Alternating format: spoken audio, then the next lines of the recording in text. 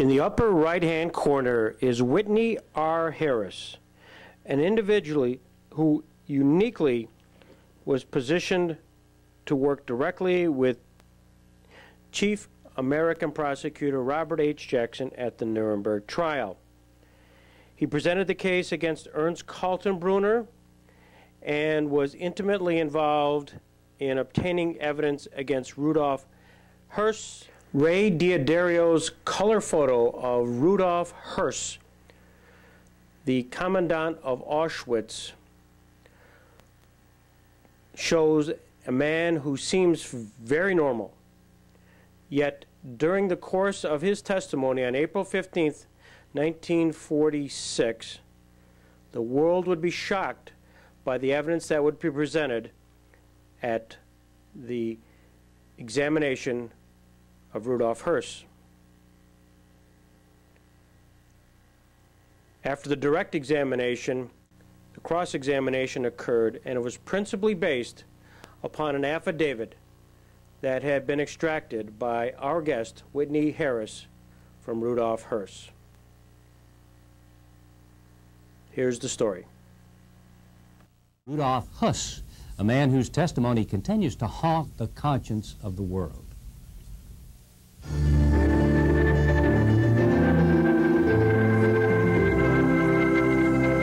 A colossal blunder by calling to the stand Rudolf Hoess as a witness for Kaltenbrunner.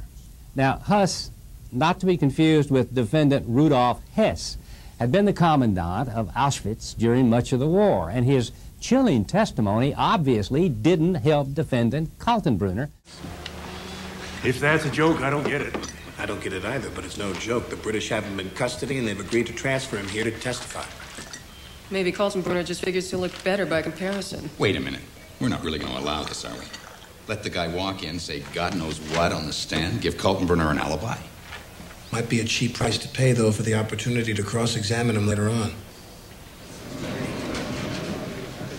During the entire time you were commandant of Auschwitz, did Ernst Kaltenbrunner ever visit the camp? No. Not once? Never. Thank you. 1 minute, please.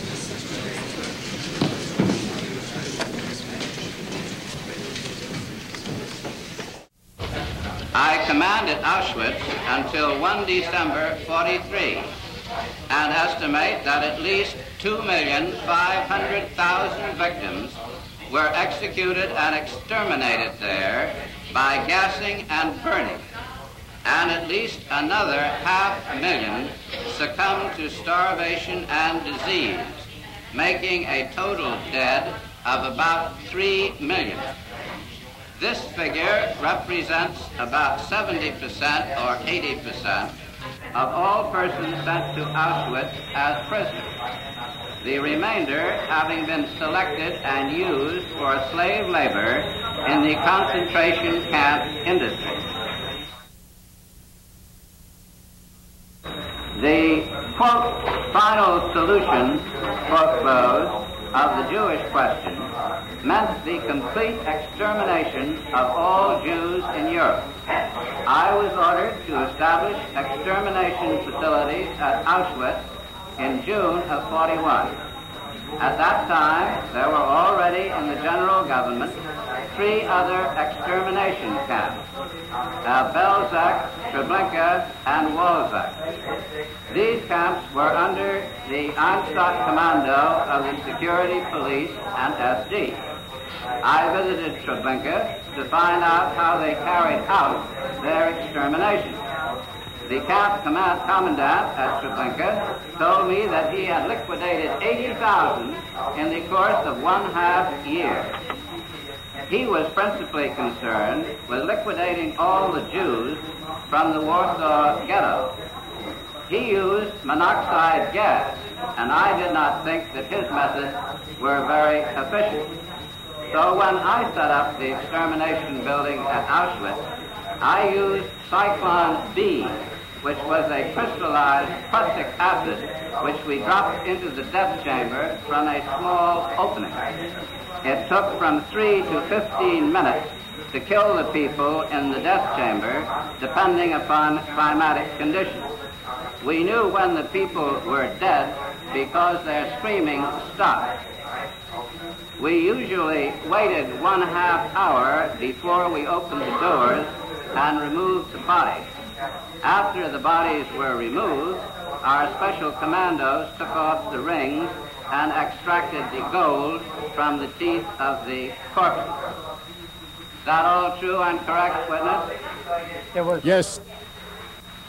Incidentally, what was done with the gold which was taken from the teeth of the corpses? Do you know? Yes. Will you tell the tribunal?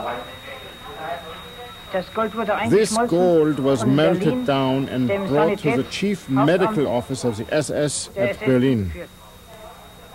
Another improvement we made over at Treblinka was that we built our gas chambers to accommodate 2,000 people at one time, whereas at Treblinka, their 10 gas chambers only accommodated 200 people each. The way we selected our victims was as follows.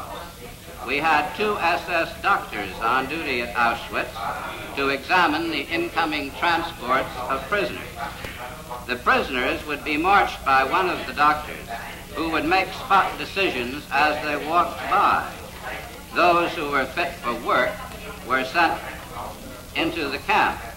Others were sent immediately to the extermination plant.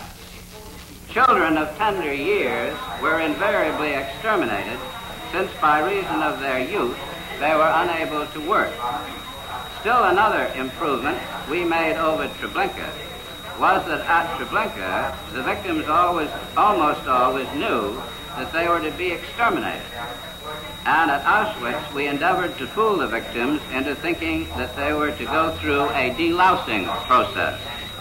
Of course, frequently they realized our true intentions, and we sometimes had riots and difficulties due to that fact.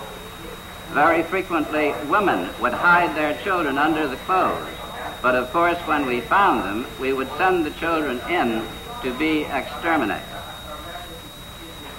We were required to carry out these exterminations in secrecy, but of course, the foul and nauseating stench from the continuous burning of bodies permeated the entire area, and all of the people living in the surrounding communities knew that exterminations were going on at Auschwitz. Is that all true and correct, witness?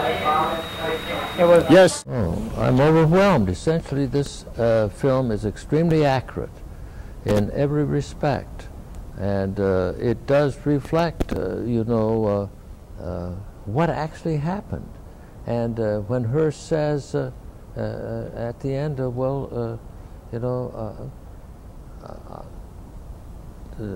Himmler said that the Jews were going to destroy Germany, I believed him. And this is my war duty, and I carried it out. He was a man without emotion. He accepted the responsibility that he undertook when he acceded to Himmler's order that he convert Auschwitz from a concentration camp into a murder facility.